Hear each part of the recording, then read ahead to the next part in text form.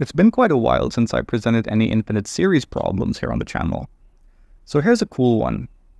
It's a sum over the positive integers n of gamma squared n divided by gamma 2n. And it's interesting enough that this thing actually converges. But what's even more surprising is the fact that it converges to a really nice closed form. But that's only surprising at first glance, because once you dig into a solution development, it's not that surprising anymore, but it is pretty satisfying. And it gives you a pretty cool insight into how the sum was actually constructed in the first place. Let me show you exactly what I mean. I'm going to call the sum S, and I'd like to begin by expanding the gamma functions in the numerator and denominator.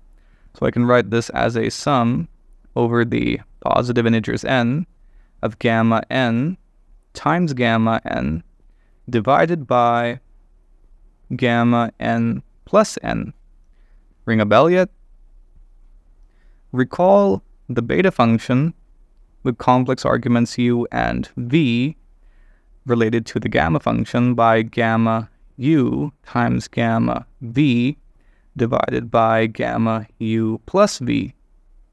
Okay, cool. So that means what you have here is a sum over the positive integers n of the beta function evaluated at n and n, as in a sum of beta functions, which is a pretty cool structure too, so it's another cool way of looking at the same sum. Now, building on this beta function approach, we can use the integral representation of the beta function, so beta uv equals the integral from 0 to 1 of x to the u minus 1 times 1 minus x to the v minus 1 dx.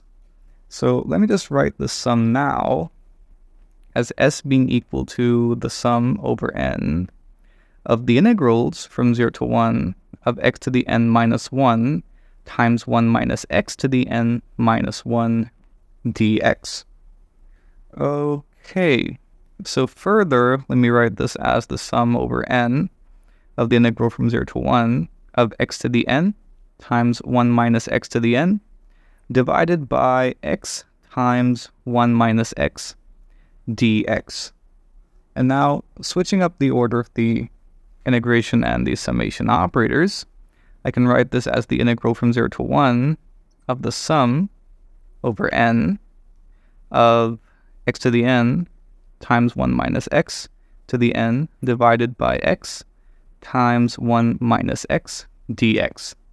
Now notice that the switch up has made things very convenient in that this x times 1 minus x factor is independent of the index variable n, so we can write it outside the sum, as in we can write this as the integral from 0 to 1 of 1 by x times 1 minus x times, the sum over n of x to the n times 1 minus x to the n integration with respect to x.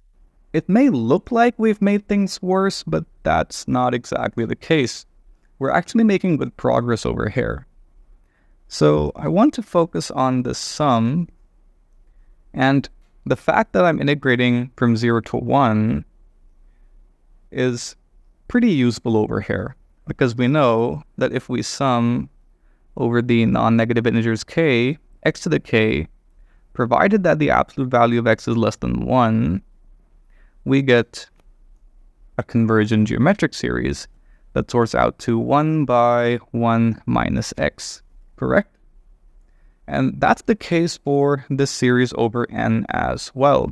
We have the sum over n of x to the n times 1 minus x to the n, and because x lies between 0 and 1, the absolute value of x minus 1 by x is always going to be less than 1. So that means we have a convergent geometric series, and this sorts out to, now you won't have 1 in the numerator now because you're starting your sum at 1. So we have x times 1 minus x instead, that's the first term, divided by 1 minus the common ratio, which is x times 1 minus x. So let me just clean this up a bit. We have x times 1 minus x divided by 1 minus x plus x squared. Okay, cool. Yeah, that's pretty much all we need. So this implies that the sum s equaled exactly what? Integral 0 to 1. All right, good enough. So integral 0 to 1, 1 by x times 1 minus x. And this sum is being multiplied by it.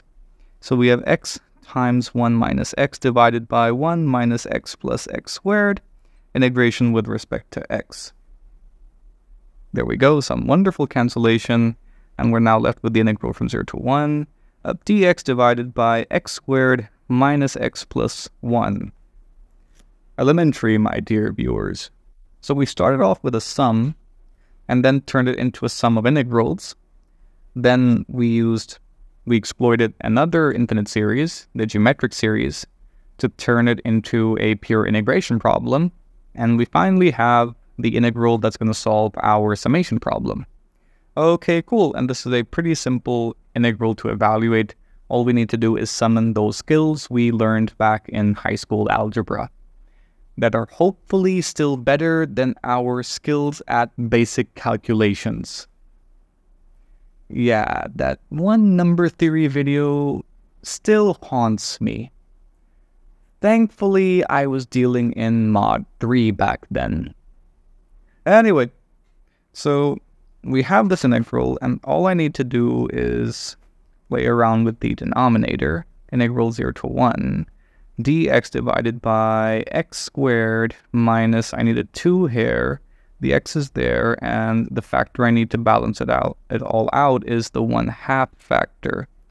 And I need the positive 1/2 squared here, plus we had this 1 as well, and the negative 1/2 squared over there too. Okay, so that means I have the integral from 0 to 1 of dx divided by x minus 1/2 squared plus 1 minus 1/4 is 3/4, right?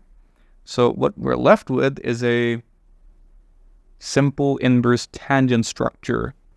So we have this thing here that is actually √3/2 squared in disguise.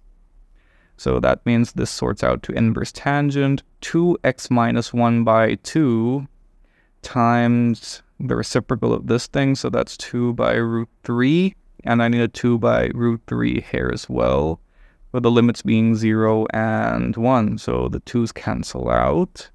I'm left with 2/√3 times inverse tangent.